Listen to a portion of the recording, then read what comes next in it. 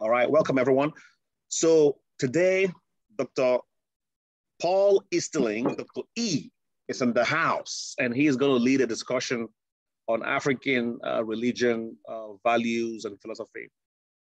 Next week, we're going to hear from Professor Chigozie Obioma.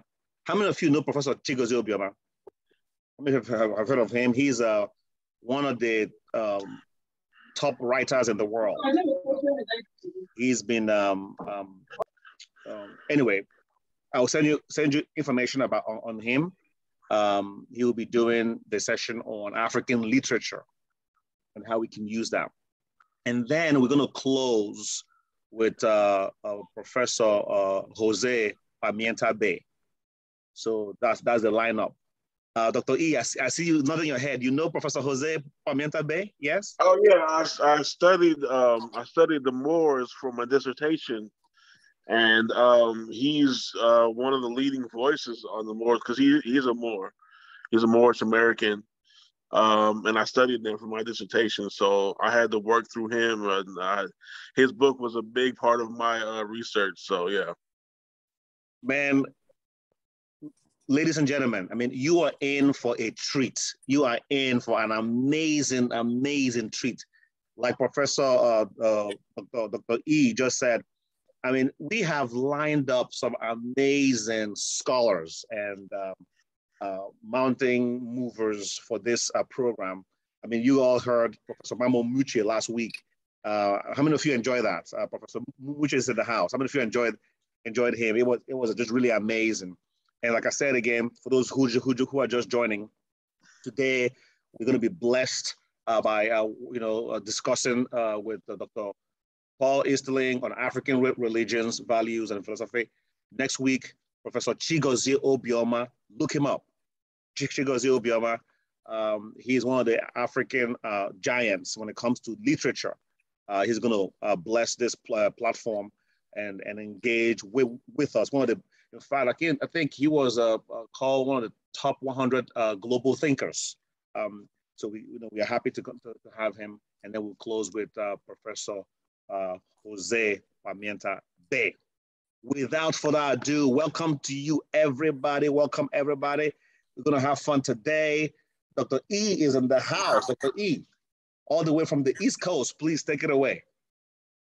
All right. I'm going to be reading my presentation. If there are any point where we can stop, I made some points in the presentation to stop and allow for questions.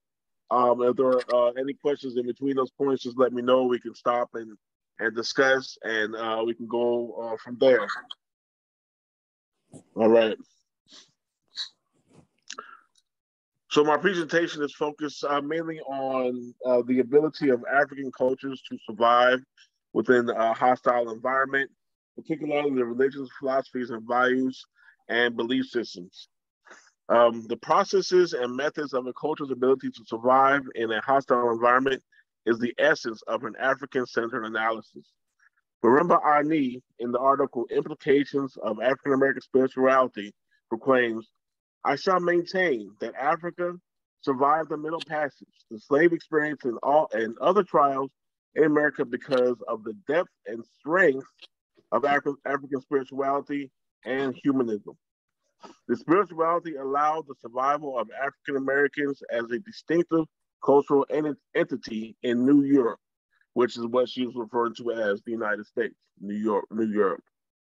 This sentiment is in stark contrast to the belief that Africans were tabula rasa, a blank slate, when encountered by Europeans and therefore needed to be taught culture and were in effect not quite human.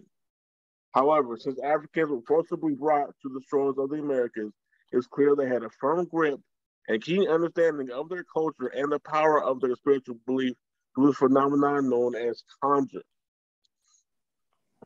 The word conjure is not limited to any particular religious belief. Instead, conjure has been known to encompass everything from the practice of voodoo to spiritual churches and includes innocuous day-to-day individual efforts to control and manipulate the immediate environment. Please, how do you spell that? Conjure. Conjure. How do you spell it? CONJURE. CON.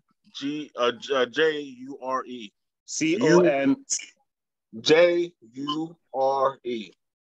Conjure. And you said Yeah. conjure means what?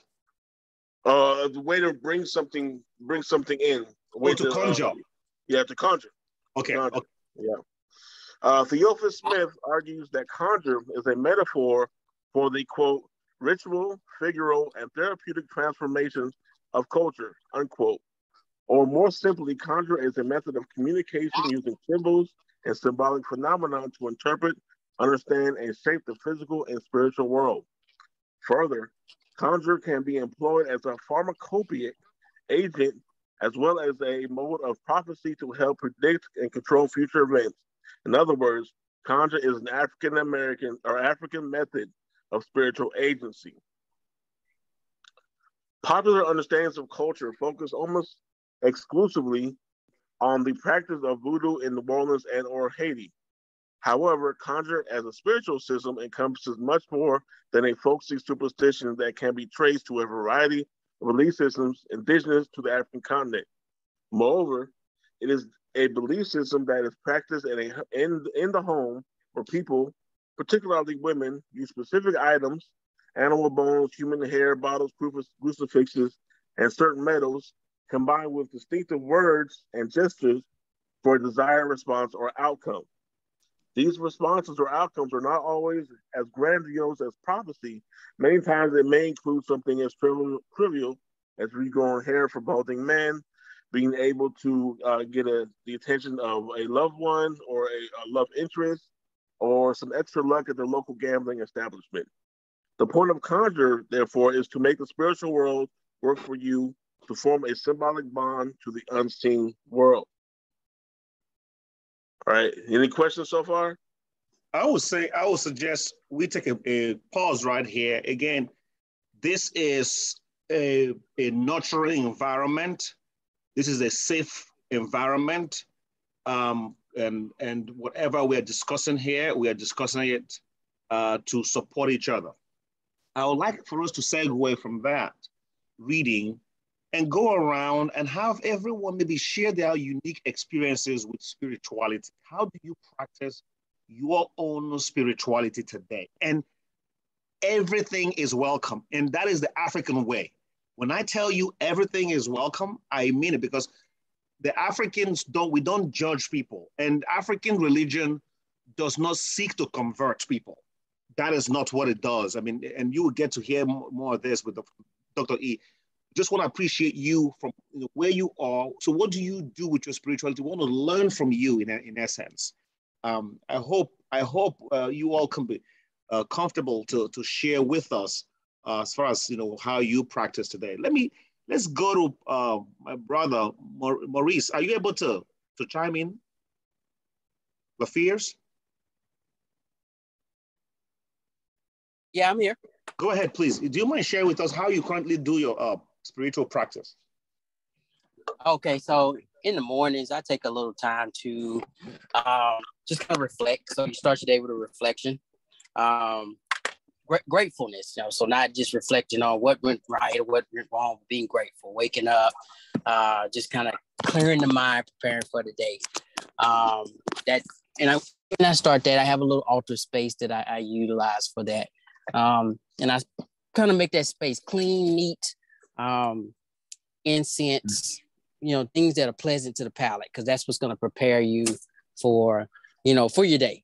And then I have a routine, just basic routine. Once you've kind of cleared that day, you greet yourself with some sun and you go through your morning routine. That's kind of your self-preparation type approach. And then from there, you kind of enter into your day and in a similar routine as you go through and end your day. So it's the spiritual practice of just kind of preparing the mind, the body and spirit, and getting that alignment, that yin and yang in one fluid motion is what's going to set the tone for your day, and you start the day in gratitude. So that's how I started. That's kind of how I approach it, and it's always just looking for positive everything and treat people like people throughout the day. That's amazing. I love that. Gratitude. I mean, it sounds very cliche, but it's powerful. Just being gratitude. And it's a great way to connect, with the bigger universe. Okay, let's go to Shanae. Do you mind sharing with us? Oh, hey, not at all. Can you hear me okay? Yes, indeed. Okay, perfect. Well, yeah, so for me, I immediately think of my connectedness to nature. I love being outside. I love being around trees. I love being in the water. I love swimming. Just anything to do outside helps me to connect and reflect. And I love what he spoke about with gratitude. That's also kind of a part of that. It allows me to just disconnect from my day-to-day responsibilities and just really center within myself. I'm actually training for a marathon next month and I'm really nervous about it, but that has really allowed me to focus on the interconnectedness between my mind and my body and pushing myself and just focusing on that relationship. And so to me, that's a spiritual experience because it's really allowing me to feel grounded to nature and to my own body and not focusing on external stressors going on in the world. So that's a big one for me. And also kind of similar to what Maurice spoke about too is, I like to stretch and light incense. I love candles, anything that kind of creates a calming, warm atmosphere that allows me to focus on just being in the present and just having that time to myself. So those are big ones. But for me, mainly the connectedness to nature is what allows me to kind of get in that spiritual space. So hiking, swimming, running, all of that. That's beautiful. That's beautiful. Samira, I know you can't wait to share with us. And Samira, you look beautiful today, by the way. Oh, thank you. I love that top. You're just glowing. You look it's incredible. Actually like a dress. Oh, what? Yeah, I was like, that is beautiful. Thank you. I have to send you one. Where are you based? Oh my gosh, girl. I'm in Port Angeles, Washington. I'm a little ways away. In the but belly I'm of the all beast. for you sending me one. I'll pay for shipping, sis. I love that. That's awesome. Thank you. Is it Shani or Shanae, by the way? Oh, it's Shanae. It looks like Shani. Okay. That's my mama for you. I don't know. Good luck with your marathon. I know you got this, girl. Thank you. You're welcome. So I would say similar to Shanae, actually, before she even mentioned the nature part, I was like, I have to talk about nature because there's something about the elements that's very like primal. I feel like the elements don't just exist on our external world, but also internally. And we can use these states to like nurture different aspects of ourselves essentially. But for me personally, nature's a big one. But I think the word is omnist. I like to pick what I resonate with from loads of different spiritual systems and kind of see what resonates with me. So my introduction to spirituality was like Hinduism in terms of like chakras and yoga and all these really fascinating concepts. But the older I get and the more in tune I become with my identity as an African woman, I find that Kemet, the laws of Ma'at, the deities, even like Nigeria and Ifa, which is a very interesting spiritual system. There's just so much to learn that like it's just incredible. But I'd say for me personally, I believe in a kind of universal, I don't know how to describe it, life force energy that not only has created us, but that we're also a part of. So I feel like through raising our vibration and connecting with ourselves in a deeper way, doing the shadow work to kind of release everything that's no longer serving us, it allows us to ascend into higher states of our own being. So for me personally, like it's really funny, like even today I didn't want to come on the call because your girl's been going through it. I've just had a lot. Like I feel like the more work you do on yourself, the more that shows up sometimes, and to hold a space for yourself of like compassion and love and community is very important for healing. Like in this Western society, we're always taught that healing comes from an individual process, but I think an African way of seeing it is community is also healing. So I knew that coming on this call today would make me feel better and I'd be able to connect with some beautiful people. But yeah, sorry, I'm waffling. What are you gonna say? No. We're just agreeing with you. Fire on. Thank you. I always over talk and then I'm like, relax. But I know you guys can handle all of my intensity. Yeah, for me, it's just like finding what resonates and trying to be in integrity with yourself first and foremost. Because I feel like the relationship that we have with ourselves is the foundation of all our relationships. So the more we can get in contact with our true self, and I think a lot of that is just removing all the nonsense that we've been taught, and the things that we've kind of allowed to not even allowed to program us, but like, yeah, just kind of like chipping away at the marble to reveal the true character. That's the path that I'm on. Wonderful. Yeah. Wonderful. Thank you so much, Samira. Let's go to Hanan. Hanan. Hi, good morning. Greetings. Morning. How are you all? You may hear my nephew in the background. That's fine. You can even turn on the camera. We'll be happy to. Yes, I'm getting ready. Thank you. Hi, how are you all doing? I love this topic because, as you all, beautifully explained, spirituality is so important to us, especially right now. Just tapping in, some type of way to tap in is very important. So I come from an Islamic background, and traditionally we pray 5 times a day and things like that. And that's something that I'm always striving to do. It's kind of hard to do that with my work schedule and things like that. But I'm just coming off of Ramadan, which is a fast. So that's definitely something that I always look forward to. Just refraining from eating, drinking, and, just being more intentional about what I'm doing. That's how I, look at that. And it's definitely humbling and an interesting experience, outer body experience. So that's one of the ways that I am, try to connect with my spirituality. As far as day to day, I agree with all of you all, just trying to, like, when I'm in my intimate space, setting the tone, lighting some incense, as you said, and candles, like those kind of get me in the mood. And when I'm in that moment, I just kind of like work on what comes up, you know what I mean? Like what's coming up in my mind, how do I feel? So I'm asking myself all these questions. And so I kind of experience those feelings. Like it could be shadow work. I had a bad day, you know what I'm saying? So I'm reflecting on those type of moments. Like, how did I feel? How did I handle it?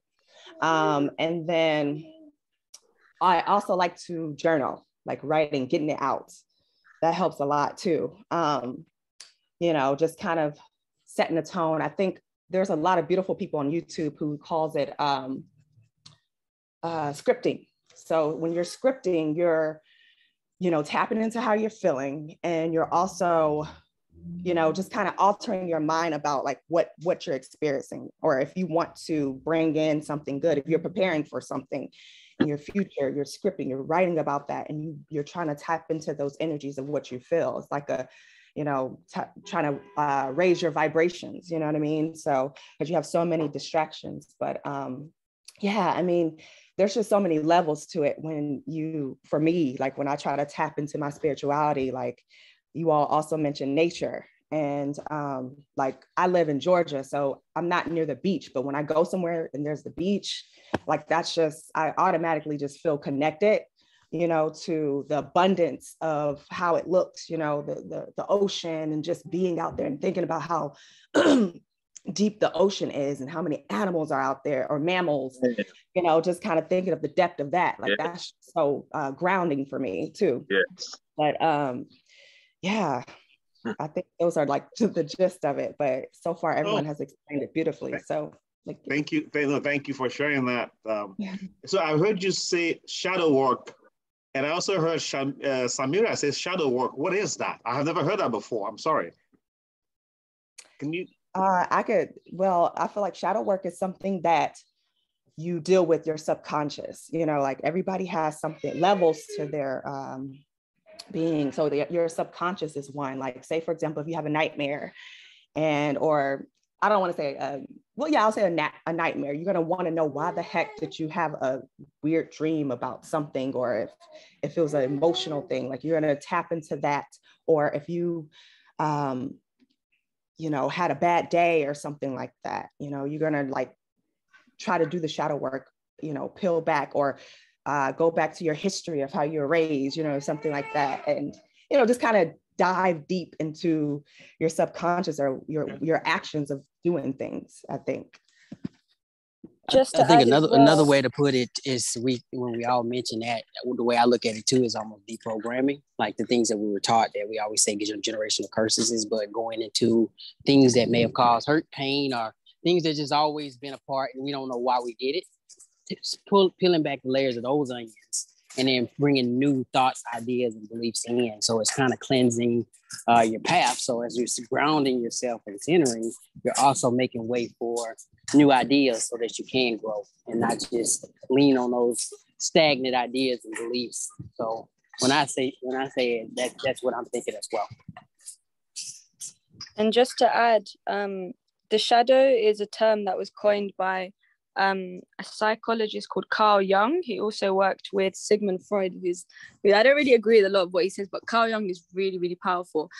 He defines the shadow as all of the things in our lives that we repress, have shame about, basically all the negative things in our lives. But he also says something really interesting, which is that there's also light shadow, which is basically all the things. For example, let's say as a kid you were a really good painter or an artist, but your parents didn't really approve or encourage that. You would have suppressed that as a child. You might have suppressed that as a child because you felt like it wasn't accepted. So that's the light side of the shadow. So it's not always things that are negative, but overcoming that, integrating that into like who you are, makes you such a powerful being, I believe, because with the law of polarity, there's light and dark. There's always opposing kind of energies to each other.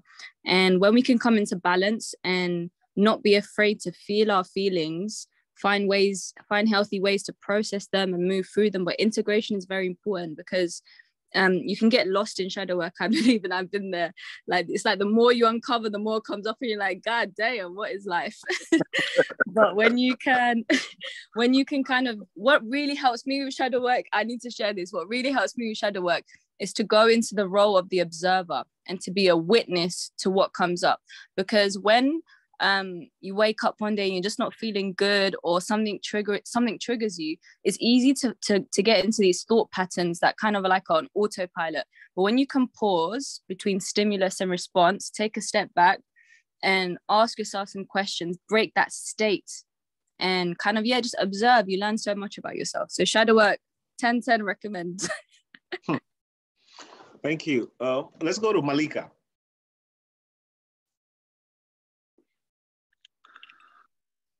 Hello, everyone.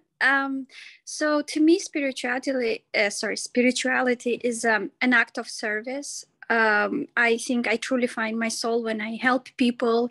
And the other thing is self-development. So currently, for example, I work with, African Muslim population in Harlem. And I work on domestic violence issue and the recent refugees that came in.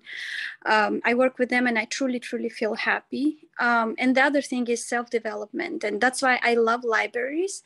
Unfortunately, nobody comes to the libraries anymore. So it's always like, either it's nobody or it's so like a ghost lives there. But a space like that Professor Osiri has created, that truly like nourishes my soul. So I wanted to say thank you. Thank you. Mariam. Mariam, can you share? Okay. If you're not in a position to share, let's go to Ramon. Ramon, please. Okay. What's up, guys? How you doing? Doing well. I'm not really, I don't know right now. I don't really have much to say. I'm more of I'm just kind of I don't have much to say when it comes to spirituality and religion and things like that. I just want more of a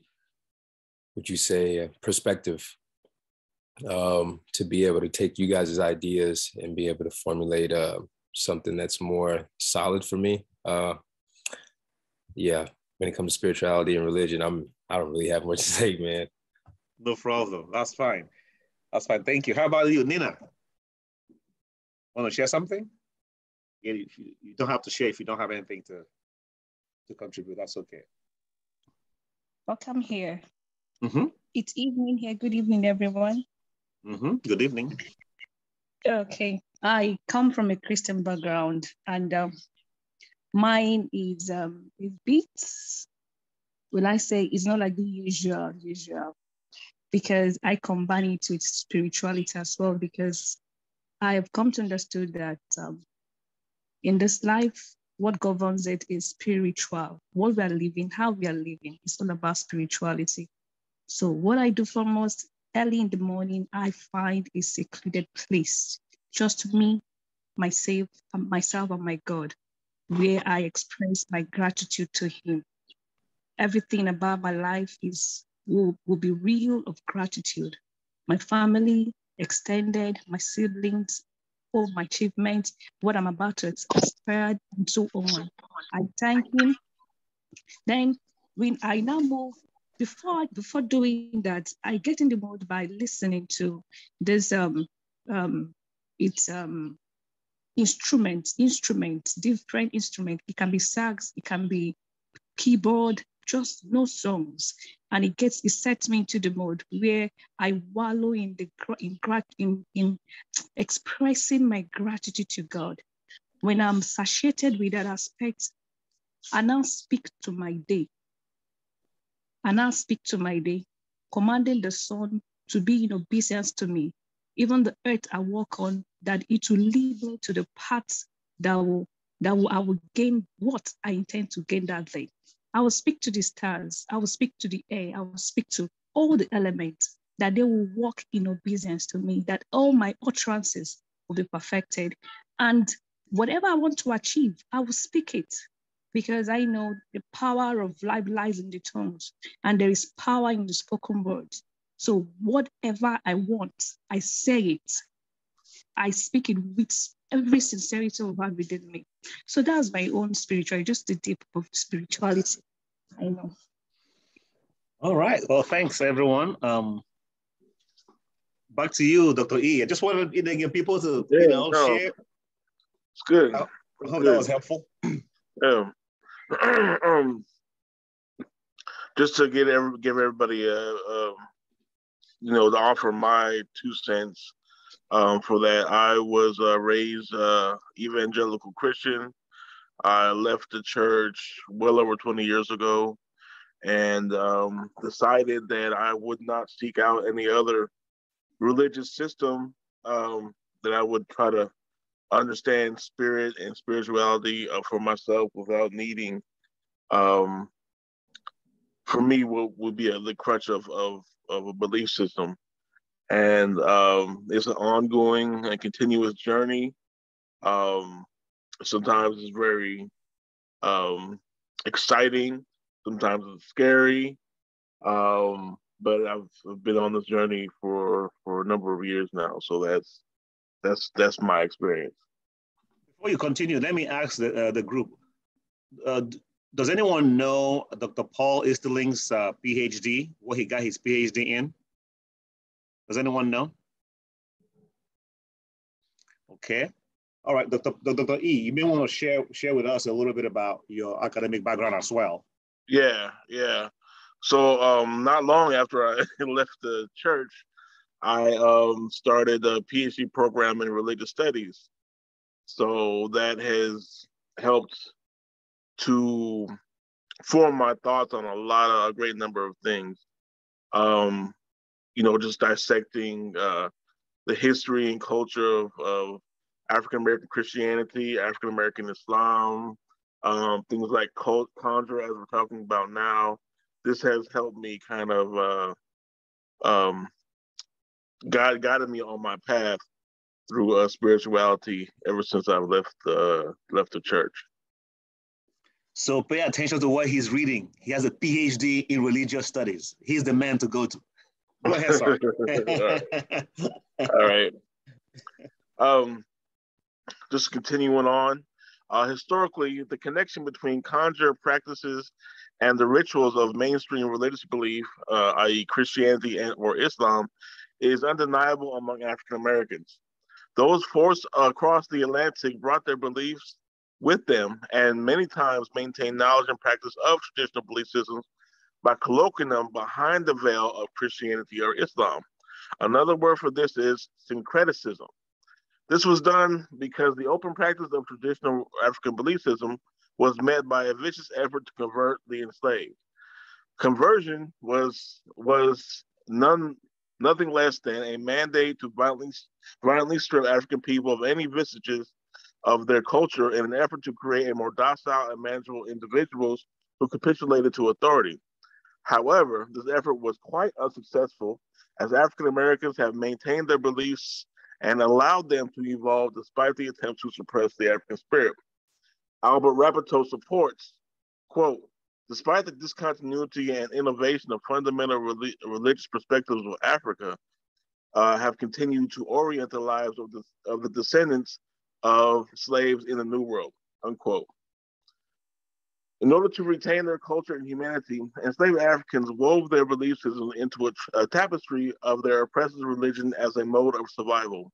Africans caught practicing their religions or speaking their language were many times met with violence. Violence for European enslavers was a primary method of conversion and control. Despite this, however, Africans created amalgamated religious systems which synthesized the beliefs of their foremothers and fathers, the philosophies of their enslaved comrades from other African nations, and the dogmas of their oppressors in order to simply survive the violent conversion experience. As a result, what exists now in many conjure traditions is a language of religious belief that is thick with complexity. Further, conjure traditions took on many different forms. Participants used food, dance, songs, masks, and spells as methods to communicate with the ethereal world. Some conjure traditions, such as Rumba, focus on conjuration through dance, whereas certain Vodou traditions serve particular deities whom have individual necessities, such as the pouring of rum or the lighting of cigar, that had to be met before they would act on behalf of an individual or community. Essentially, conjure is a language that allows African people to communicate amongst themselves as well as the natural and spiritual worlds. This form of communication can be verbal as well as nonverbal, where the body, through dance, gestures, and postures, communicates certain ideas or moods, and ethnically unique from group to group. Further, as a language, it is a syntax and vocabulary that has evolved through the experience of African people and has taken on a variety of forms that support African practitioners in their particular environments. Let's take this a step further. There are innumerable religious traditions on the continent of Africa, and within a great number of them is the power to call forth, or the ability to use the body and voice as a conduit to focus the spiritual powers of the unseen world to impact upon the realm of the living. In the Yoruba tradition, this ability can be summed up in the word Ashe. Ashe, like the word Amen, provides an emphasis to any spiritual conversation. As well, it represents the embodiment of the divine life force that exists within and throughout all things in the unseen, of the seen and unseen worlds. Will Coleman, in the article Amen and Ashe, the African American Protestant worship and its West African ancestor, states, quote, Ashe is something like an all-pervasive spiritual energy, but it is also a term comparable to Amen, and it could be translated as so be it, unquote. For the Yoruba, Ashe is the divine word handed down from the supreme deity Olorum. The word enables communication between deities and mortals. The Yoruba belief system is ancient with no clear origin date. Yoruba people believe they are descendants of the gods, goddesses, and gods of their pantheon, whom are themselves manifestations of Olorum. The deities of their pantheon, of which there are hundreds, each embody aspects of the material world. For instance, Eshu is the spirit of change and individuality. Ogun is the god of iron. Oshun is the goddess of love, and so forth. Further, Yoruba, deities are equipped with the looks and personalities of humanity, which make them accessible to humans, unlike Olorum. who is so far above all, does not need shape, especially a human shape. That is to say, the supremacy of Olarum is so much that it with a capital I, it cannot be reached by humans, which is why intermediaries or lesser goddesses and gods are necessary for the Yoruba people. For the Yoruba, the lesser deities are created through the Ashe of Olarum, just to be able to speak it out, as it, again, capital of the I, has the ultimate power to bring into existence or make things happen. Also, Ashe was given to particular avatars on Earth as conduits for human empowerment, specifically the royal python, Ere, the Gabon viper. I'm butcher some of these words, so I'm gonna keep it moving. The earthworm and the white snail and the woodpecker.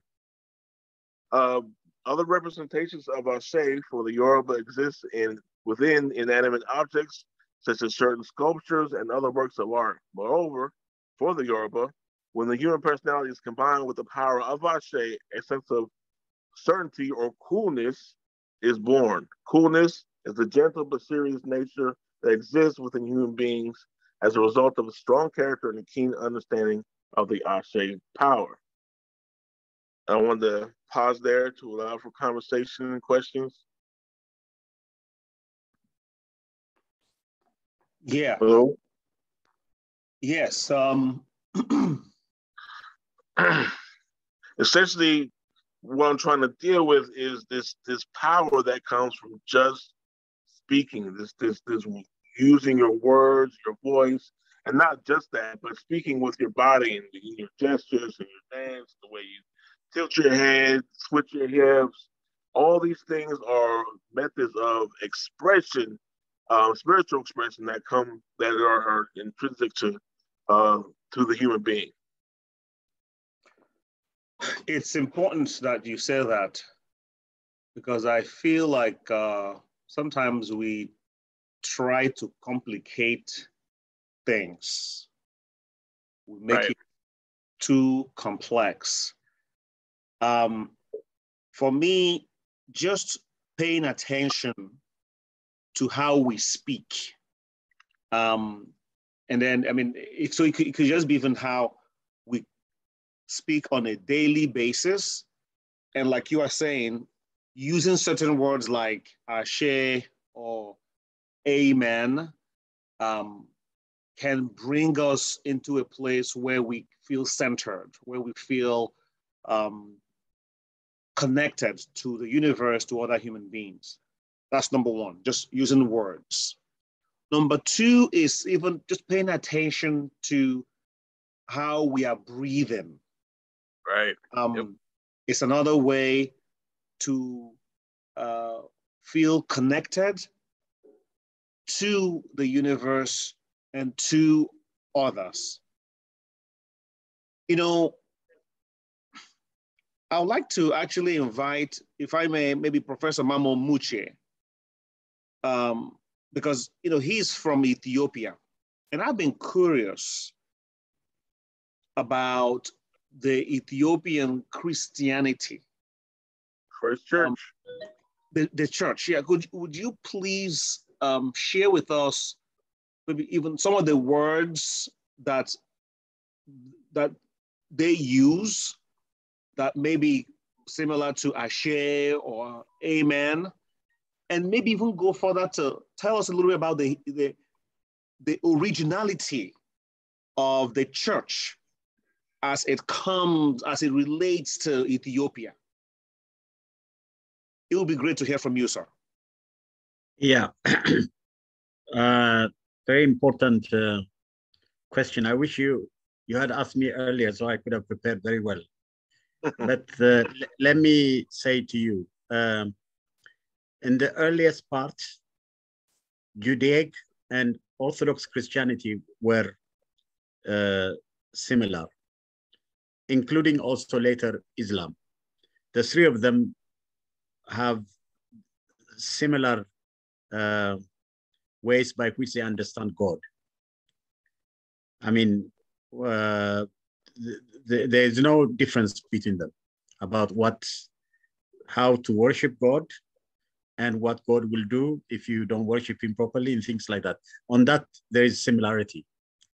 Variations are when in the first part, there was a first Bible, which was Judaic and Orthodox Christian at the same time. But later the Bible, there was a second version came, right? And then later also the Quran came, the Holy Quran. So, but if you see, there's some very good relationship or similarity if you do. I don't know how many of you have read the Quran. I had a chance to read it because I had to teach Islamic science, so I had to do it. So I was very fascinated by some of the key things. I still have some of them here. In fact, some of them we also put them in the English language. We try to translate some of them, and we did things like that. So the three religions, you see, the Orthodox Christianity is really the oldest Christian church and the oldest Christianity. I mean, thousands of years. So it's got strong legitimacy in the sense that the Greeks have similar church like us. The Russians have Orthodox church like that. The Egyptians have also Orthodox church like that. So we have similar churches rooted in the same, anchored in the same biblical foundation. That's what we have. The most interesting thing I must tell you is that there was the first person who set up the history department in Addis Ababa University was a Swedish professor called Stephen Rubinson. I know him because we both were invited in Oslo in Norway to give the keynote for the 2007, the Ethiopian calendar year, when Ethiopia celebrated the second millennium. So he was invited and I was invited. I must tell you what happened. He said three things that were extraordinary that made the audience, over thousands of them were there. And they gave him over 11, 12 minutes standing ovation. Let me tell you what he said. It's very, very, I think it's important to listen to him. One of the things he said, when I first went to Ethiopia, I was sent by missionary churches to go and Christianize Ethiopians. When I went there and I started seeing what the Ethiopian Orthodox Church does and started looking at all the ancient manuscripts and everything, I got embarrassed. I apologized. I said, I cannot come to Ethiopia, the most Christian country in the world. I cannot come here and try to try to change you into a Protestant religion that I have been told to come and do for you. No, I apologize, he said. Then he just focused on history. And I must tell you that it was extraordinary. And then he said, at the same time, he said the calendar, the Julian calendar, the Gregorian calendar, all right, is the way it's linear. He actually explained it very well. And then he said the calendar, the Ethiopian calendar also is the best calendar, he said. The other thing he said is about the alphabet, the Ethiopian alphabet. He said the Ethiopian alphabet is much better than the Roman, all right, and Latin alphabet. The reason is it expresses any sound, he said, any sound. For example, when you say C, he said, the letter C, you are saying C, S-E-A, C, and C, S-E-E. But in the Ethiopian language, you don't have any. All the words, pa, pa, cha, cha, anything you express, any sound has an alphabet. And it is he says an African alphabet. Africans should use it across. In fact, the whole world should use it, he said. When he said these three things, they gave him 11 minutes standing ovation because they say to him, it's extraordinary. And then he said to me, please come to Lund. He was living in Lund. I have a lot, because I was a history professor, I have collected a lot of material. I really like you to come and stay 1 week with me in my house and honestly learned a lot about, because there is a lot. For example, he said Emperor Menelik sent, had a communique where he said in the period when the Italians want to fight him, he said, they can't divide Africa. That's what he said. Our empire extends all the way to Madagascar, all the way, he said. And he said, I have the communique. I want to show you that, written by them. So he was trying to tell me, to educate me a lot about all these things. I better leave you here because, and the only thing I want to say is, I just today did an interview on Al-Shabaab, Boko Haram, Al-Qaeda, and all this. Although they say they are Islam, but they do not respect the Quran and the Islamic, they really violate it. So I was simply saying that this is not very good, what they are doing. And you cannot say you are Islam, Sharia, and all this other, law, whatever and then you attack Islam. No, it's not fair. So if you don't mind, I would like you, my brother, Prince, if we could play it, because I send you the link. Can you play it and let all of us, and then I think we should discuss it. We should be more concrete because we're having serious challenges now. Just on Tuesday, the Africa Union transmission mission, a lot of Burundis were killed, and many things are happening still in Somalia. So it'd be very nice. And I have the sister from Somalia. I hope she's still there. So I think let's listen to it, and then perhaps as our brother Galaxy, you then can reflect on. Let's reflect on it practically. What does it mean also as to actually get all the religions also to start behaving? Religion must not be heartless. Religion must be heartful, soulful. You see, it must be like that. And it should not be just for interests and pursuing things like that. So that's what I'm saying. Thank you very much. Can you please play it for me? Sure. I was smiling because you called him Brother Galaxy. So actually that's his phone. His name is E. Dr. E. Sorry. It says Galaxy. Oh, yeah, there's an E. Oh, I forgot the E. Dr. E Galaxy. That's his new name now, Brother Galaxy. Okay, so just to make sure I get it. So are you saying though that the Ethiopian church is the oldest church in the world? Yes, it's the oldest church. Okay. The oldest African church. It's not just Ethiopian, it's African. African church. Because in the ancient time, Ethiopia, Kemet, ancient Egypt were all similar names. Right. They have similar names. So it came very, very old. It's one of the oldest church. I just told you that the Judaic and the Orthodox changed. They were together, and then eventually Islam came. They are connected, three of them. So very well connected. So for those of you who share the photos of Jesus, if you have photos of Jesus in your house, you should make sure he has the right complexion. It's important. Okay, image. Yes, it's important.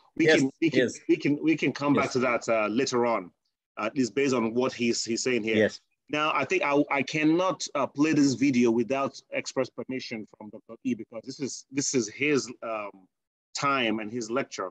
Dr. E, Professor Mamumuche sent a link to a video he wants us to watch and maybe perhaps discuss. I'm not sure if it's about it's a few minutes. It's not much. So yeah, no problem. Okay. All right. No problem. Now that I have the permission, let me go ahead and play it. And thank you. Yeah. 1 second.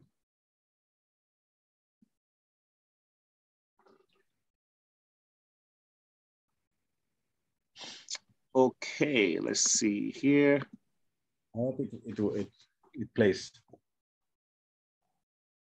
And can you see my screen? Yes, can you see it? Yes. Yeah. Yes. Okay.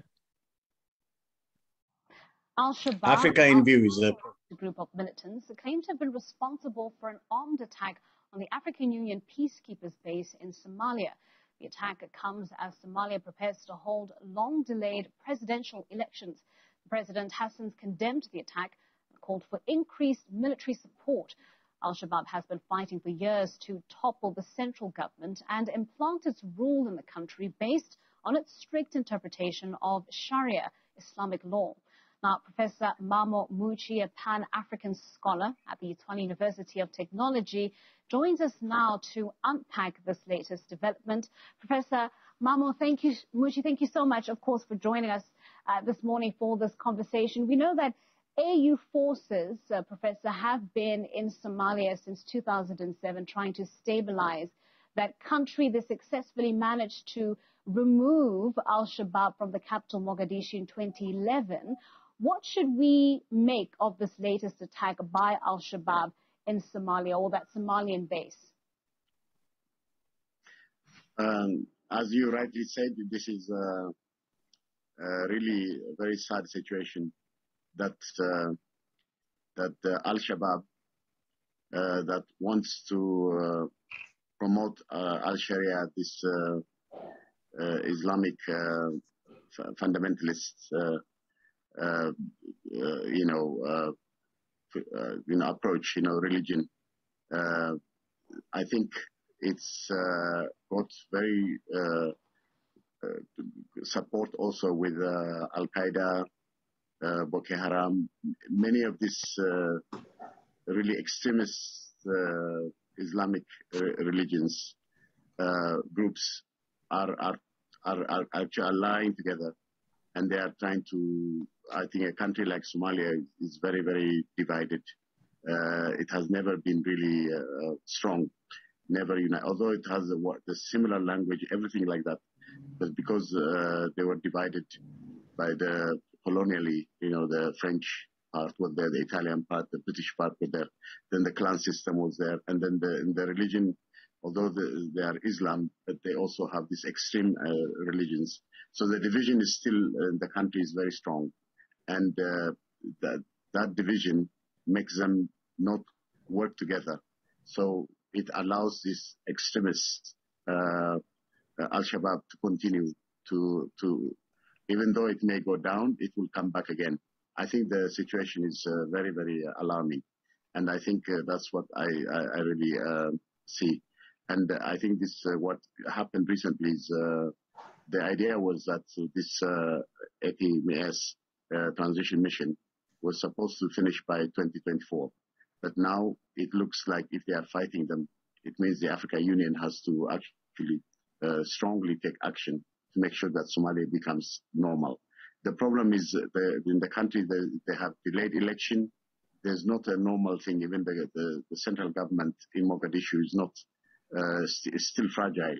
Because of this, I think the conflict will continue for quite some time. It's not going to be settled very easily. That's what I can say. Well, yeah. Professor, you've characterized developments in Somalia as alarming, given the divisions amongst the people. We know that just last week, in fact, the Somali parliament did manage to elect its speakers.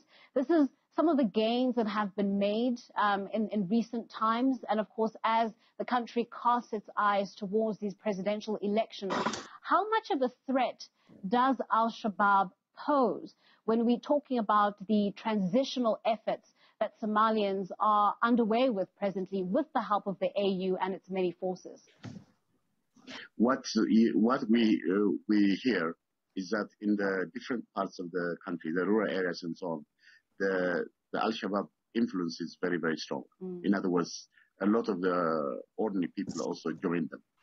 If that is happening, even though there may be a government, election done and a parliament and so on, it still might be that even if the government also has its own army and so on, it still will, the conflict may continue unless a solution is found where Al-Shabaab could be under the rule of law. If that is not happening, even if you run elections, all right, and Al-Shabaab is still functioning, it means the conflict will continue.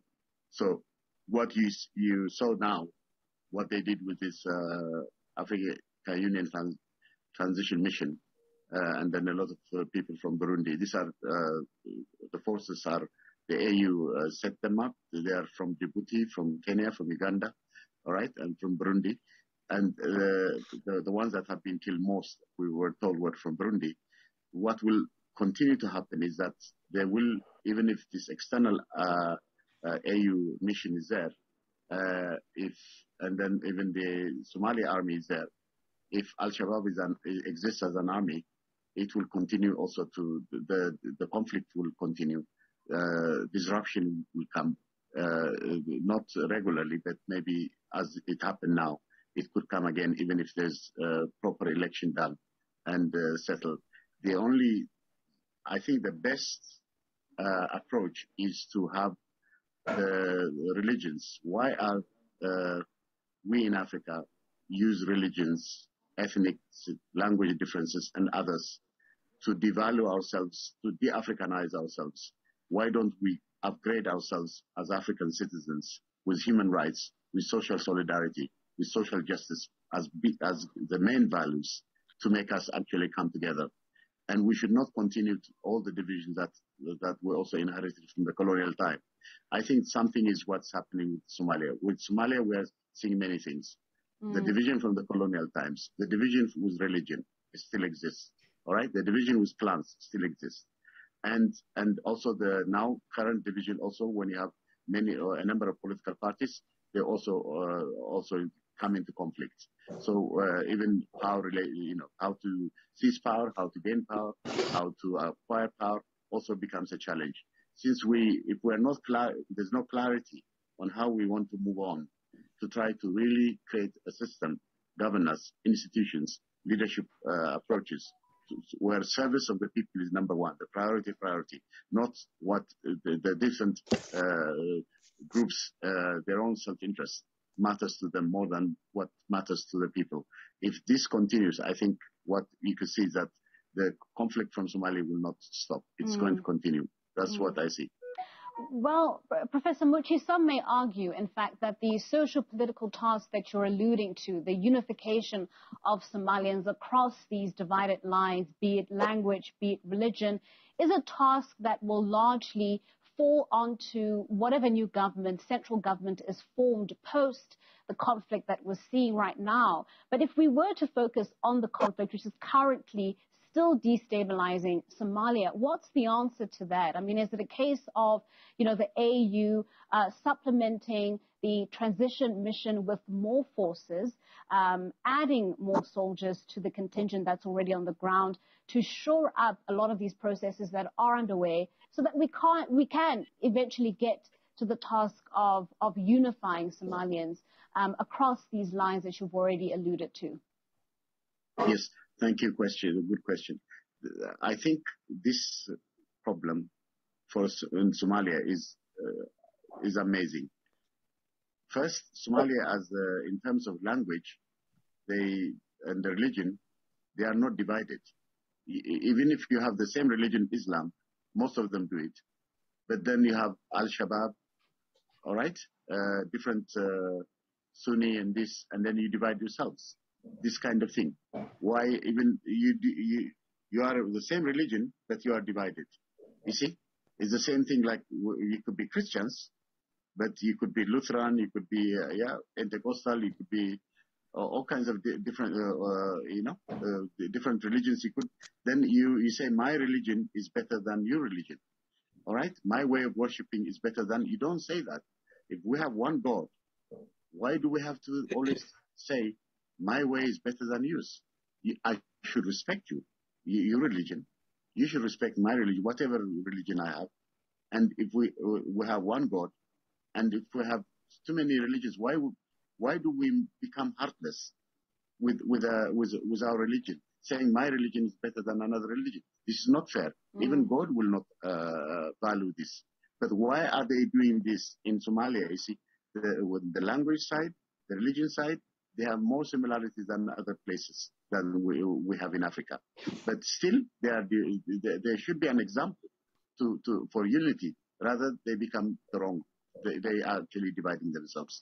The other key problem, as you mentioned, is very important, is this Islamic extremists are now uniting and becoming like they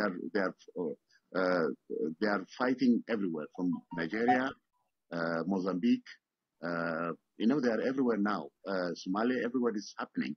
So what we should do now is, I think, the Africa Union and even internationally, there should be even the Islamic religion, those who believe in the normalized Islamic religion, even the religious institutions, they all should now unite, trying to control this extremism. Otherwise, it's going to continue. More African countries will be affected. Right. Okay. I think that that essentially highlights the crux of my argument. Is that religion is a tool. It can be used to build, or it can be used to destroy. But I think that what Professor Mahmoud's talking about is essentially the point of my argument, is that religion is a tool. It's a tool. My question to the group and to you, Professor Muche, is, I mean, I like the tone of your reasoning. You really identify the fact that Africans are using religion to divide each other. I mean, and then of course they're using other things. But then you are calling for unity. So how can we leverage, since we're on that topic of religion and spirituality, how can we leverage religion or spirituality or whatever to unite? How can we do that?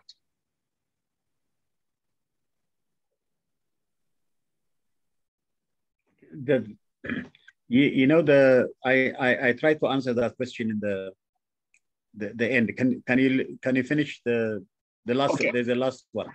Yes, it just got interrupted. Hang on, but we'll do that. Let me find it again. Okay. Yes. Can you hear this? In Somalia and in several other regions across the continent where you have fertile ground in sort of divided countries, or countries that have different religions that are causing a tenuous situation to arise, you find extremism taking advantage of that and trying to supplant any kind of governance and rule or authority in that area. Are other regions at risk of something similar happening to them? Yes, I think very important question. This Al-Shabaab type, Al-Qaeda, Boko Haram type, they are now spreading. And the extremism is going on. And my worry is, of all places, we in Africa might be affected. We have weak governments, mainly, that we don't have governments that are with strong institutional foundations. So what we have is we are weak in the sense that a lot of our politicians are not functioning properly. Because of this situation, my worry is that these extremists might even accelerate the corruption and the conflict and even the destruction in many African countries. So I worry about it genuinely, to be honest with you.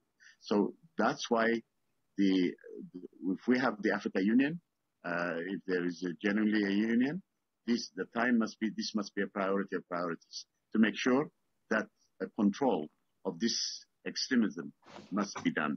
And also the Islamic religious groups that are normal, that are not extremists, must also really genuinely unite with the Africa Union and others, and even internationally, all others that can combine with us must really work very strongly to make sure that Africa is not again put under this, that we've faced colonialism, now we are going to face religious extremism, and this is not fair.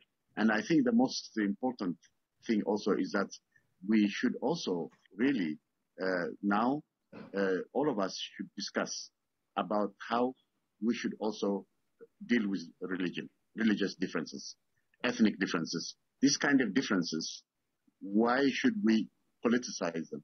And why should we make them, saying that my way is better than yours? This is not fair also. This is not, even God will not be happy with this, because you are actually hurting God, not just human beings, not even the countries, not even the people. So I think we need to find now a new approach, a new paradigm shift from really going from extremism, from just saying that valuing your own, what you believe in, and saying what other people believe, the religion they believe is worse than yours. This kind of thinking must be completely removed from the mindset of everyone. Unless this is happening, unless an education is done to make sure from kindergarten to tertiary level, everyone must be educated also to make sure that our values are good. We have moral intelligence, we have emotional intelligence, not just intellectual and other intelligence. We need to combine this so that politically we do not really get involved in this extremism and use religion. It's also anti-Islam, to be honest with you. To use Islamic religion to kill as an Islamist other people is not right, because it's not, you are not supposed to kill people using religion. Well, Professor it's not Muchi, fair. You see, that's what it is. Right. That's Professor, what my suggestion. Yeah. Thank you so much. Professor Mamo Muchi, we are going to have to leave it there. Thank you so much for joining us for that conversation and that for. You did answer the question, indeed, and that was, we need to teach. We need to teach it from kindergarten all the way to the tertiary level. Yeah. The question now is, what are we teaching to remove that divisiveness? What is the content that we're teaching, or that we should teach? Yeah. Anybody? Yes. Yeah. Go ahead, please.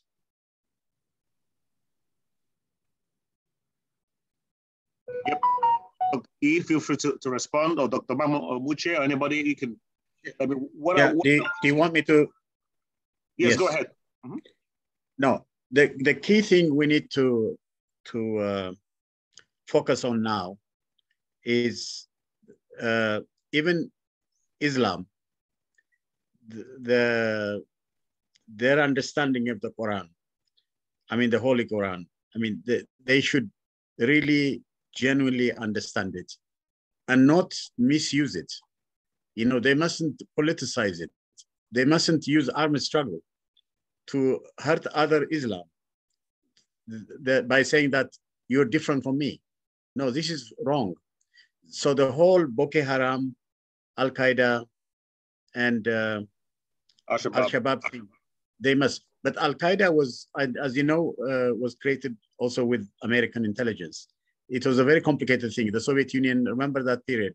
It was a political thing that actually created it. Later, then it started opposing America. It's initially started with that, yeah? So we have a very complicated situation. How this whole entire extremism, anti-Islam, it is very much anti-Islam also. I mean, really, genuinely. And it doesn't go with all the teaching of the Quran and the Holy Quran. It doesn't. So it disrespects also the Islamic faith. So because of that, there must be a way to really make sure that these extremists are actually, I don't want them to die or anything like that, but there must be a way to make them understand and respect the Islamic faith and come back to a to normality. But for all of us, when we do study religion, if we have there are religious studies, and our brother got a PhD in religious studies and everything, but we need to make sure that everyone should learn, if God created all of us, all right, then we should all believe in that. Even your way of going, in other words, you may drive a car, you may fly with an airplane, or you might ride a horse, or you might walk, to go to a certain destination, you may use different routes. But the fact that you use different routes does not make you different. you know, that does not make you different from your belief in God. You still believe in God. But I must not say, because you are walking, because you are riding a horse, because you are driving a car, because you are flying an aircraft, I shouldn't say yours is better than mine. No, we should say, no matter how we do it, you are doing the same thing you want to do, I'm doing, which is worship God. If we're doing the same thing, there is no need to fight each other. That's what I think. Something like that is what we need. That's a good point. Okay, go ahead. Professor, can I just add a few things? Yes. I highly respect what Professor Mamu said, and he's correct. And I've read Quran, and my religion has nothing to do with violence or anything. In fact, Islam represents peace. The only thing that I wanted to say is this: like when we discuss, and you know, in the news and in the media, just because of the actions of this terrorist group, a lot of Muslims, fall prey, and we are really misrepresented, and we are targeted. And I've seen that all over, all over the world. But when we discuss these things, we also should discuss that, for example, in the case of Afghanistan, who created Taliban? We all know it's a creation of CIA. And for example, Palestine, with the recent events, what's happening, how disrespectful it was for people to come into the, a place where Muslims pray, and to do these things. So when we talk about, Muslims, let's just remember that it's not all black and white. Thank you. I totally agree. Well said. Thank you. I also come from a Muslim background. And when I was younger and I used to attend Quranic school and all these different things, it clearly states in the Quran, if you kill one person, God will count it as if you've killed the whole of mankind. And if you save one person, it's the same thing as well. So when these extreme, and even the word extreme, is it really extreme? Extreme is like a great extent of something. These people are not extreme because they're not extreme within what Islam is teaching. It's totally nonsense. Similar to what Malika said in Palestine, is literally another apartheid, but because a lot of Muslim countries don't have solidarity either. And I feel like it's a worldwide issue of just the Western countries tapping into these communities and these countries to overtake it, to strip them of their resources by creating instability. I think the problem is a lot deeper. It's almost like a colonial mindset of divide and conquer and destabilizing countries. But it's a whole paradigm shift that we need. I feel like these people are deeply hurting. All these Al-Shabaab, these terrorist groups, it's not that they need therapy. They need therapy. To kill people who look like you in your own country, that's a mental illness. It's beyond just religion. I think they just get indoctrinated from young. And a lot of these, similar to what Malika was saying a few weeks ago in terms of young kids in her country, a lot of the times these extremist groups target young people, and they target poor young children and tell them stuff like, if you join our army, we'll support you, blah, blah, blah. It's a sense of community, even though they know deep down what they're doing isn't correct.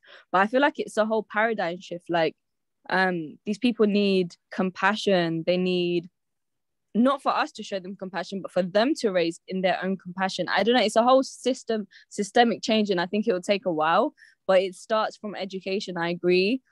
Also, when it comes to Islamic extremism, I think having prominent Islamic figures share real beauty. Islam is beautiful. I know I spoke a lot about my spiritual journey, but Islam is definitely a foundation for me. But we need education on multiple levels, in human empathy, in changing the conditions of a country to allow their government to have more emotional intelligence for the population, and not just be pawns for the West, who allow them to come in and just shake everything up for a bit of money. Even in Africa, I know this isn't related, but even in Africa, in China, the way China have started to creep their little toes in to destabilize and just take profit. But we just need a whole revolution, I believe. I think. Go on, Malika. Yeah, I just wanted to add something, Samira, what you summarized better than me, but the reason I said to Dr. Mamou last week that we need people like you in politics. Yes, Samira, you're very kind, by the way. I don't feel sorry for the terrorists. I've seen what they've done, and I don't feel sorry for them. But at the same time, we need people who are in power and who can change things. You said revolution. I agree. We need a revolution because just look at the recent crisis. I am against what Russia did to Ukraine, but at the same time, why do they get such a favoritism and a special treatment? And what about the Palestinians, Syrians, and why are they left out? So that's another thing, and we cannot change. Yeah, we will. Maybe they'll go to therapy. Maybe they'll change. But at the same time, do we have so much time while people are dying, while Afghans are selling their kidneys just to save their, from being hungry? I feel like we need this big shift. And unfortunately, religion is used in a bad way, but like a bigger holistic picture, it has nothing to do with religion. It's who are in power and who, controls media and everything else.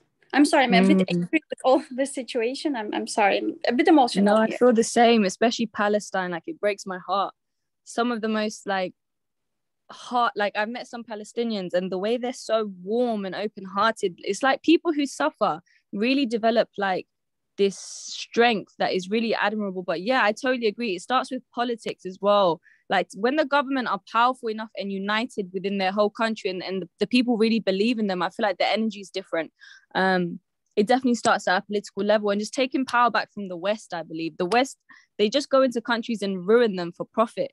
They have all this money and it's never enough. They always want more. Like, I feel like it's that's greed. a mental illness. It's greed at the end of the day. It's greed, yeah. 100. It's toxicity, and people are trying to control. It's at this point, it's not even about the religion. It's just the control, the greed, the toxicity that's being slandered everywhere, and yeah, it's the revolution needs to happen all around the world, yeah. It's true. Like, they try to paint these terrorists as Islamic or whatever. If it's a black person, they're African. When it's white people shooting schools up in America, they say they have mental illness. There's so much compassion for the white gays and the white, it's ridiculous. It's nothing to do with the religion. It's greed. It's a mental illness, I believe. And when I said therapy, I did literally mean it, but I think that would actually help. I feel like we all need therapy. The whole world. Literally. I have a question for Professor Muche. He talked about the curriculum needing to be one that teaches one God, right? So my question is, what about those who don't believe in a God? Where do they fit? Because what you're saying is there are different paths to a God. Let's all focus, let's all say we believe in one God and all. But how about those who don't believe in a God? Where do they fit? No, I think the majority of humanity have religions. If we can address those who believe in God and Allah, and get them to find a way to understand each other, to tolerate each other, to value each other, and not to say my way of worshiping God or Allah is better than, and not to say something like that, but understand that the variety of ways of them reaching God is something that should be tolerated. If this education is, instead of when you do education, if you are Muslim, if you don't include other religions, and if you are Christian, you don't include other religions. If you are Buddhist, you don't include others. I think what we need to do is we really need to bring all those who believe in this. Those who do not believe, the pagans and others that don't believe in God, as long as they don't attack religion, those who believe in God, who have religions, and they just become normal, then there's no problem. They don't have to go to school if they don't want to do it. But from the way I see, billions of people have religions, and if we get a way to all of them to make them understand, all right, that the way to reach out, to reach God, and the variety of ways by which we reach God, all right, if we drive, if we ride a horse, or if we fly with an airplane, all right, if we walk, if we do a marathon race, it doesn't matter. The various ways by which we do it should not be seen as better than another. Let's just do whichever ways, all right? And then the key thing is, if we say others, the way they believe God, the way they worship God is wrong, and we should attack them, we should fight them, we should kill them, then that we should always say, we should teach when we do religious studies, we should say that this is not just hurting people, it's also hurting God. I don't think God would tolerate those who do this kind of, who use his name to actually do injustice. I think that's what I would suggest. My way of responding to your question is this. Thank you very much. It seems that we're doing a lot of heavy lifting for God. This God, for like it or not, it's still just an idea, because there's no the existence of God is not fact. It's an idea. So using any type of religion as a way to connect humanity will always fall short, because everybody sees God as different. It becomes the issue of belief, my way or your way. And I think that we're doing a lot of heavy lifting for a thing that we are not even sure is there. And what the object of the point of my presentation is to center ourselves on human responsibility. Human responsibility. What is our responsibility to ourselves and to each other, without having to drag the idea of God into the middle of it, so we can all have this different opinion and different perspective, and essentially create divisions between us. It's a lot of heavy lifting we're doing for ideas, for ancient ideas that are impossible to validate.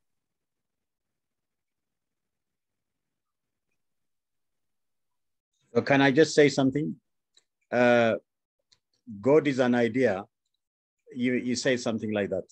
The most important thing is all the religions say there is a supreme creator, and they gave a name, Allah, God, and different religions also have given different names, but they are saying that we humans are not.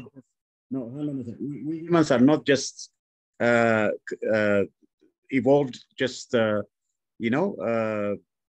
biologically. It's not like that. There was a supreme creator, and if this creator, of course, this creator, we may not see him, we may not see her or him or whatever, but we may we imagine him. It's an imagination. It's a kind of imagination.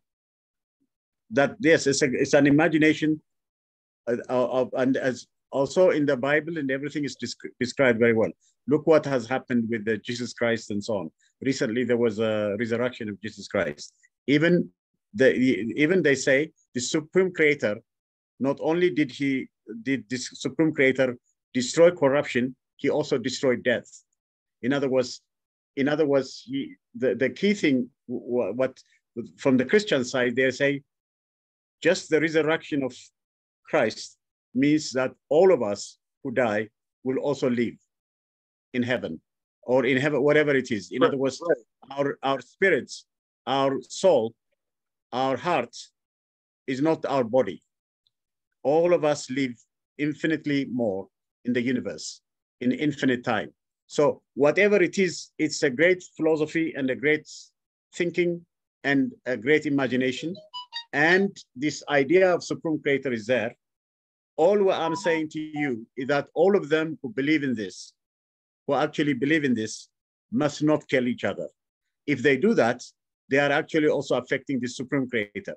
The supreme creator will not value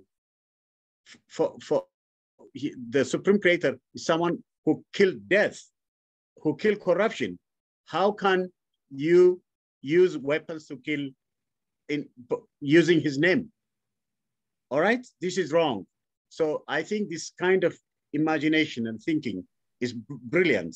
And it's very, very important that the entire universe, all those who believe in religion, every religion, they must know this and they must value it and they must appreciate that what they are doing when they kill someone, that person, as far as if you are on the Christian side, that person, you kill that person, actually will live because death has been killed also by the way they have been thinking about it. So because of all these very, very extraordinary ideas, imagine, really sincerely speaking, because of that, I do not understand why we have all these extremists or whatever you call them, Al-Shabaab, Al-Qaeda, Taliban, Boko Haram, and all this. And also even in the Christian sides also, they say, the Protestants say we're better than you, that kind of thing. We shouldn't say like that. Buddhists are this and that. We shouldn't. We should just value each other, respect each other, and then say your way of reaching out to God is your way, and I respect you. And you don't have to follow that one. You follow your own too. And please also don't respect mine. And that's it. Then we have a great time, peaceful time and secure time, and everything will go well and the world will be better. And is there a way to do that without having to bring in this third party that we call God? It's me and you here. So why must I bring another entity into this conversation? Is there a way to do exactly what you're saying without having to plug in the weight of a supreme deity into the conversation? And that's what I'm saying. Like we have this. It's just us talking here. I don't need to bring in a third party for me to say you're a human being and I love and respect you as such. Period. I don't need the third party for that. No, maybe the third party is there advising you to say exactly that. Maybe he's telling you. Well, perhaps that is the case. Again, using a third party seems to be the thing that creates the problem, because how I see that third party and how you see the third party is different. Now we have conflict because we done brought in an entity that is purely of our imagination. Mm-hmm. Yeah, especially when we believe that the supreme being is telling us certain things that goes against the rights of the other. I mean, that's what the problem is. So, but I like the idea that, God is valid. God is an imagination. God is an imagination of our mind, and that philosophy of God, I like that. It's an idea that we all have constructed, and we are trying to reach. I don't think there's anything wrong with that. If we could just keep it at that level, we have created an idea of perfection that we cannot. We know we don't have, and then we all are striving to be that. That is beautiful, right? And I think that is what all these stories are telling us. Like whether it's the stories in Quran or the Bible or other religious texts, they're just telling us that we human beings have constructed this perfect being, and we all are striving to be that. So let's take a look at the story of Jesus, for example, right? So Jesus was nailed on the cross. He was tortured, and while on the cross, he said, "Father, forgive them, for they know not what they did." Now, of course, scholars would argue that if Jesus didn't exist, there's no, right? So, or maybe there is no such a person called Jesus. Even if he did exist, it may not be in the way we are imagining it. But the important thing is not that Jesus existed or not. The important thing is the story there.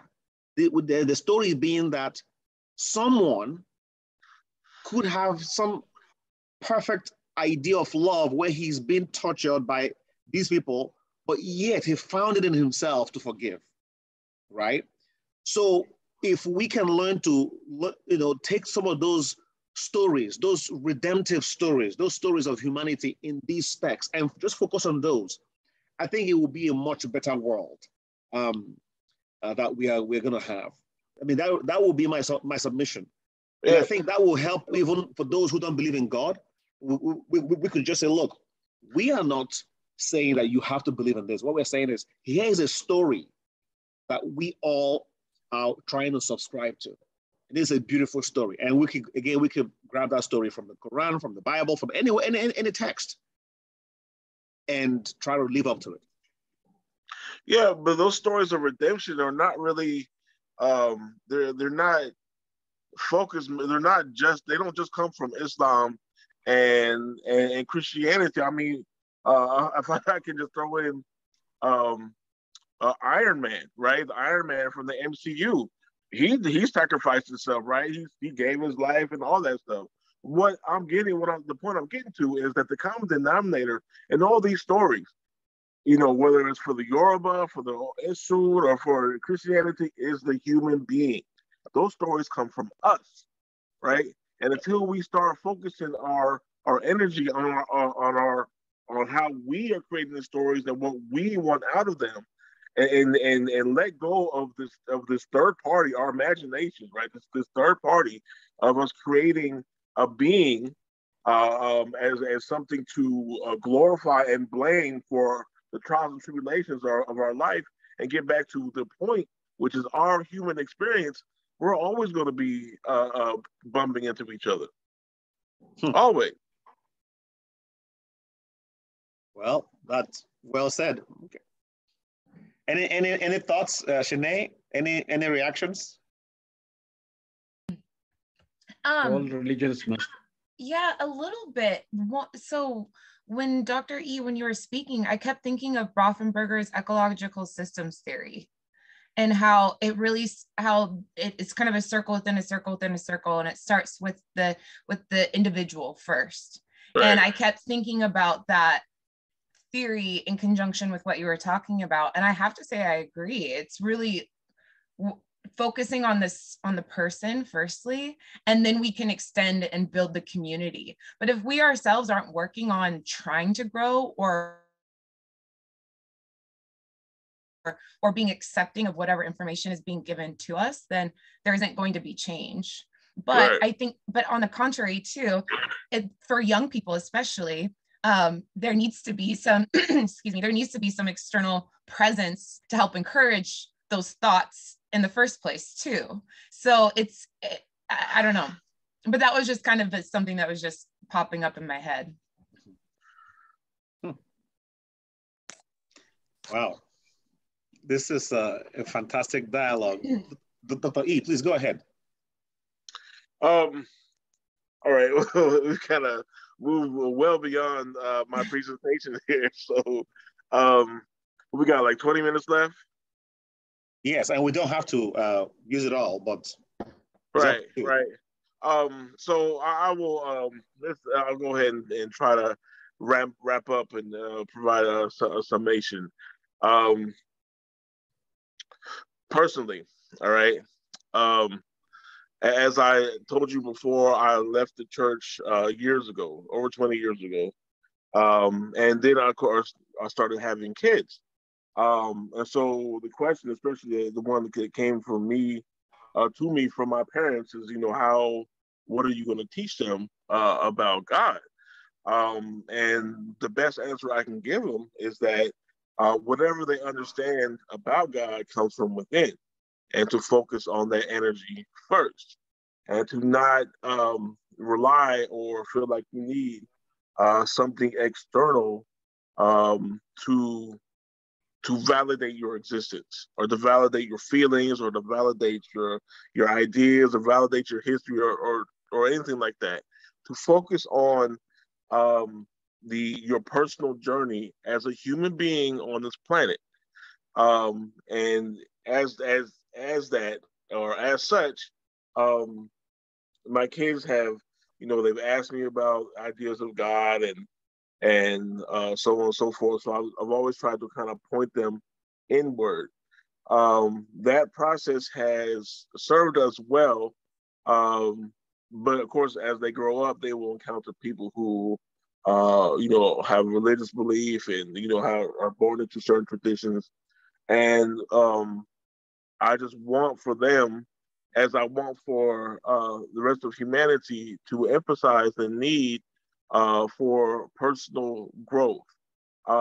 We spoke about revolution. I would like to see not a revolution, which is a spinning about in place, but yet an evolution to where we grow and we move on from this merry-go-round of belief and violence that we seem to be caught up in. And that is the essential point of my discussion, is for us to take our belief, our religious belief, realize the personal limitations of it and the personal beauty of it, but to move on from it so we can grow as a species, as a human species, rather than as a collection of tribes who continuously war over ideas that none of us can validate. Well said. Well said. Any other final thoughts from anybody else before we leave? Yeah. Professor Muche, go ahead, and then Malika. All those who have religious differences must not be used for conflict. The differences must be appreciated. And the similarity they all express finally with this supreme being, whether that supreme being, as our doctor said, exists or not is another the question. The question is that this supreme being is something that all of them actually are connected with. Their similarity, they should celebrate that similarity. Celebrate the similarity to the supreme being and the different ways by which they reach to this supreme God. They should appreciate. No fighting, no killing each other, no not saying one is better than the other.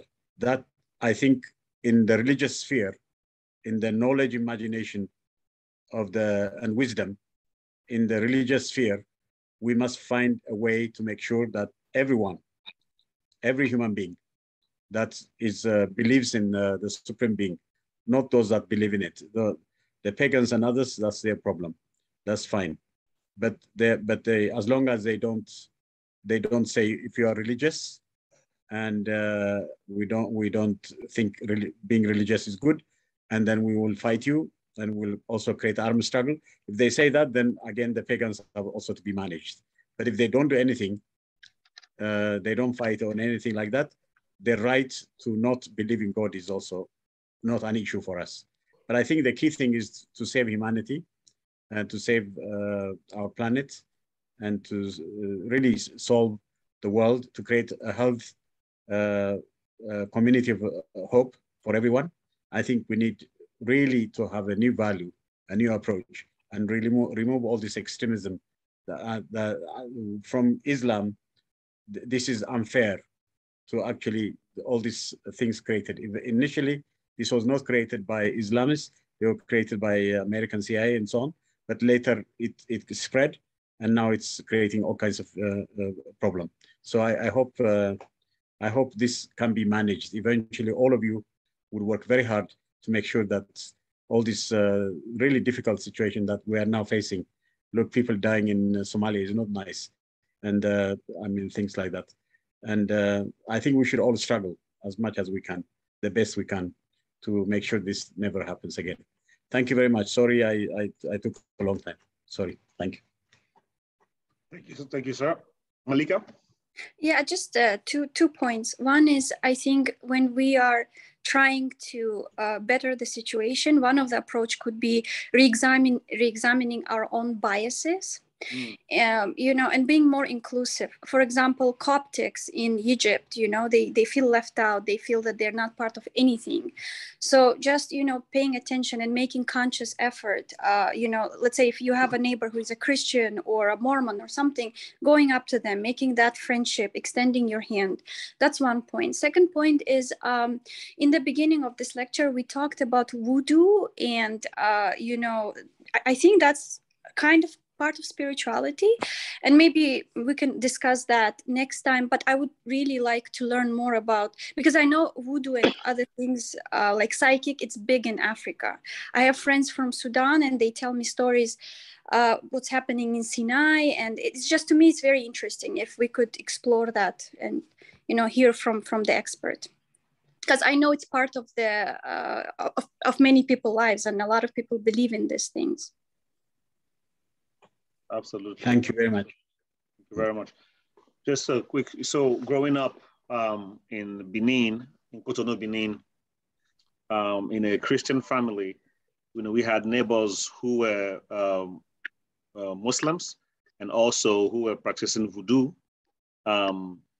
And when the Muslims had their Ramadan and they break their fast, we'll go eat with them. It was, for us, it's like we can't wait for them to break their fast so we can go eat, you know.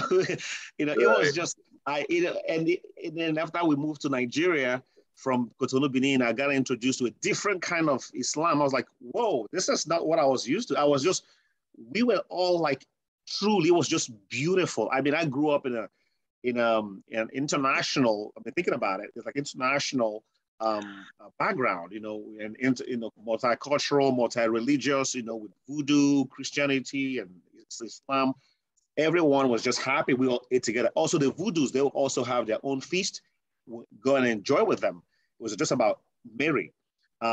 So I love what everyone is saying, whether it's Dr. E, Dr.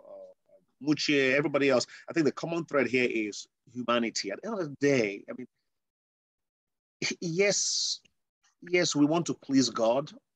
Yes, we want to do different things, but at the end of the day, we want to live a better world and lead better lives for ourselves and for those who come out after us. It's about us. It's about having the best experience, right, we can have on earth within our, 100-year, 90-year period, right? We want to have the best experience here on earth. That is it.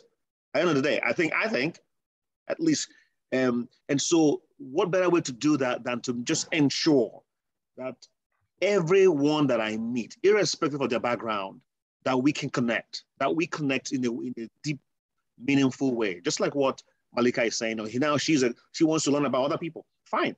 Why not we just do that? I think we are squandering opportunities to really make this place our paradise and be right.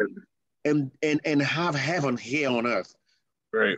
But instead we want to poke other people and tell them how different they are than us and how we are much better. It defeats the purpose. So I would say Ubuntu.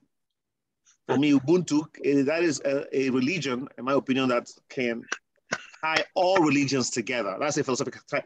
Ubuntu means I see myself through you. Right. I see myself in you, right? My humanity I derive from you. I think if we can all subscribe to that, it would really be heaven on earth. That's what I have to say. Anybody else? Any final words from Samira, Shanae, Hanan, before we go? All one humanity in one world community. Ubuntu. I'll leave on that. Like, that was a beautiful thing that you all shared, Dr. E, finding the common denominator of it all, because it's a lot of confusion. I do look at religion. I believe in religion.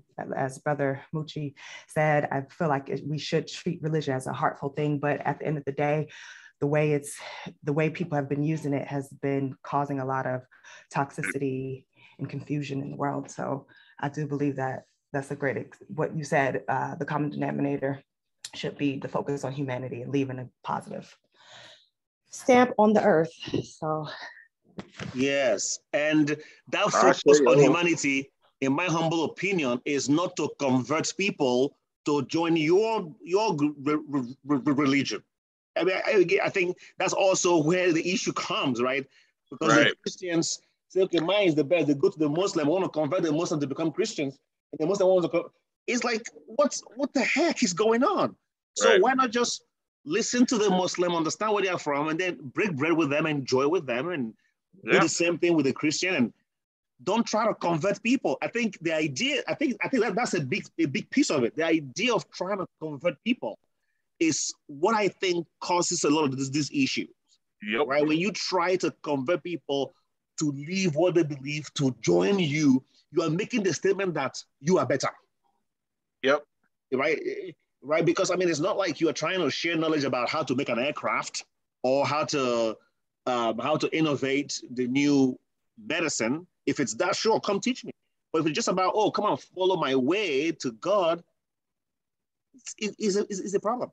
So, so when we say Ubuntu and let's bring humanity back into religion, what we are saying is really believe that that person is enough and treat them as they are. Help them if you need to help them, and that's it. Don't try to convert them. Anyway, Famira, go ahead. I totally agree with what you said, and I feel like the revolution that I mentioned earlier has to be like a love revolution from the heart, because I think a lot of the world, people have lost that heart connection to each other. Like I remember when I was a kid, like playing outside, like your friends parents were like your parents. They would feed you, there was so much love in the world. And I feel like we've all slowly become desensitized to other people's pain, whether that's because of the media and its constant negativity and just showing us all the problems of the world. But if we focus on the good within ourselves and within each other, it builds like a humanity that is family, rather than seeing them as outside of yourself. And I think whether it's Ubuntu, whether it's religion, whatever your path is in life, if it's not making you a better person, what's the use? Like religion at its core should promote, compassion, respect, love, tolerance. But a lot of these people, peace, and a lot of these people will take the message and almost internalize it into how they think it should be, rather than like just the universality of it all. Like all religions are the same. They say if you do good, good will come to you. Treat your brother with, like, it's all the same. You know how in the Bible they say like love yourself like you love your brother, love your brother like you love yourself, and do for him what you do for yourself. Islam says the same thing. It says your faith is not complete until what you wish for your brother is the same as you wish for yourself. And I feel like, yeah, we just need a love revolution, and that comes from healing. There's all these politicians, all of these terrorist groups, they're just in a lot of pain, and their pain is spilling out onto other people. So yeah, just a reconnection to your heart space, I think, is very important, personally. Dr. E, back to you. Go ahead and close us out. All right. Thank you guys for listening to my ramblings. I hope there were some useful tidbits we can take in our lives. Again, to me, it's all about personal responsibility. Take care of yourself, people around you, and try to leave this planet better than when we got here. Ashe. Ashe. Thank you. Ubuntu. Have a good day, everyone. Ubuntu.